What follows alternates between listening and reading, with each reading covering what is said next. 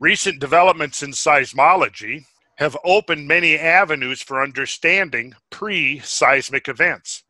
Perhaps the most outstanding idea has been pursued and elaborated by Finkelstein and Powell in 1970. These scientists have suggested that during the strain of seismic pressure, forces pushing on rock crystals in a large area produce electrical fields through a modification of the piezoelectric effect. These pre-fracture electric fields can reach values of several thousand volts per meter, intensities capable of ionizing the local area into visible luminosities. Indeed, one of the more constant contiguities of unusual events has been between earthquakes and luminous airy displays. Interesting stuff, isn't it? I'll go just a little bit further with it. The extent of these fields may be by no means small.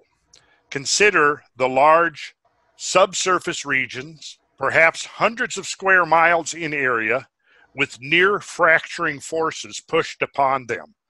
The resultant electric and magnetic fields produced could involve large volumes of space reaching high into the ionosphere. About 1 hour before the Hilo, Hawaii quake of April 26, 1973, radio transmission ceased due to the apparent disappearance of the ionosphere. What extraordinary electric forces must have been generated before that fracture?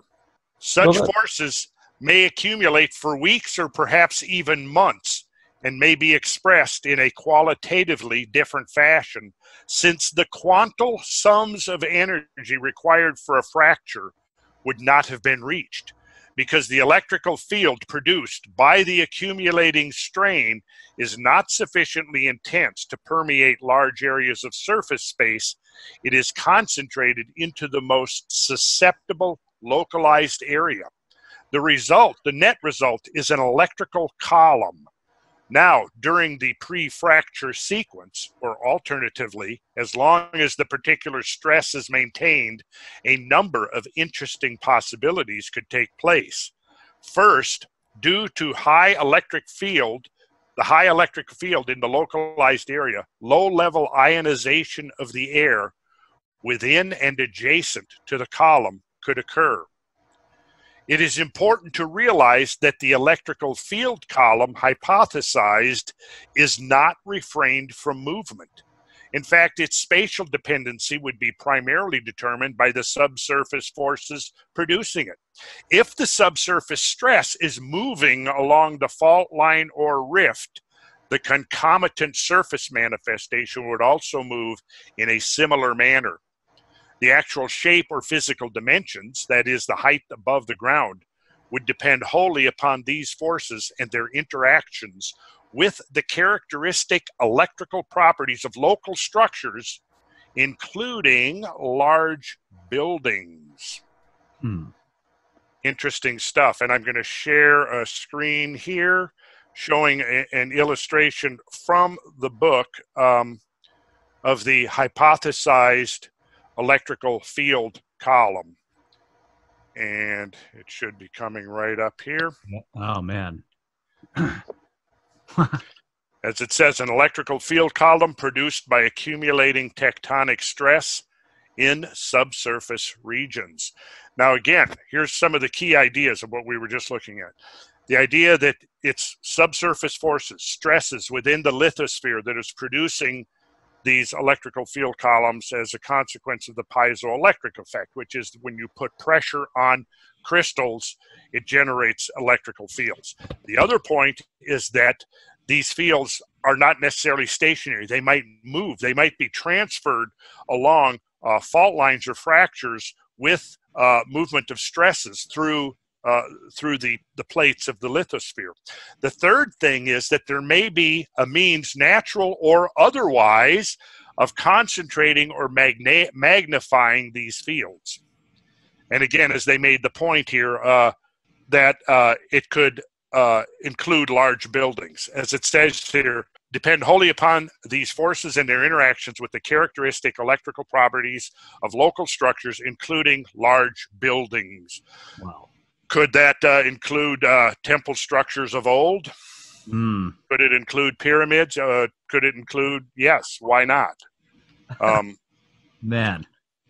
So I would just like everyone that's listening to understand that this is Randall saying that he didn't have anything to say about this particular incident. This is what he says when he doesn't have anything to say. So just wait till he actually studies it. And then we'll hear what he says.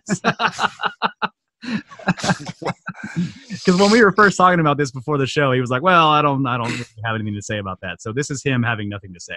That's Well, then let me conclude with what else I don't have to say. As it says here, the existence of electrical columns produced by accumulating tectonic stress would affect living electrical systems as well.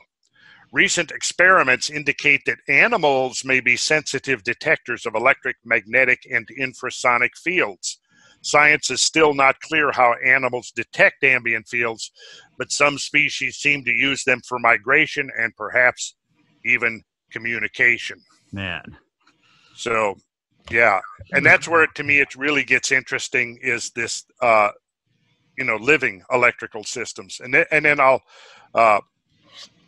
leave it with this, because this, I think, opens the door very suggestively to some possibilities here. Perhaps the most complex bioelectrical system of all is man. Yeah. Within a small three-dimensional locus called a body, unfathomable ensembles of electromagnetic circuits exist.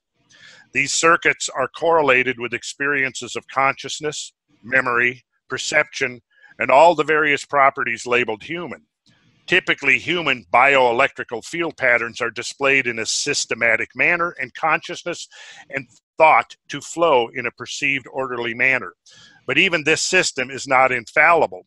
Experiments by Leduc and more recently by others indicate that small currents induced across the scalp can produce dreamy-like states, episodes of paralysis, or intervals of unconsciousness.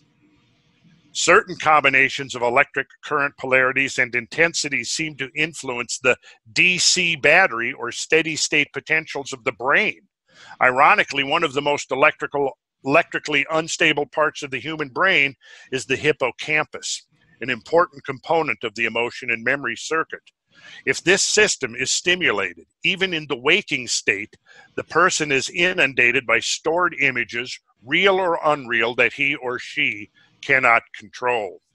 The stimulating currents are not very large in magnitude and could quite possibly be induced by transient electrical fields allegedly produced by substructure geological stresses. The implications of this supposition are immense in scope. And I think this might provide actually a key to understanding certain aspects of the ancient science.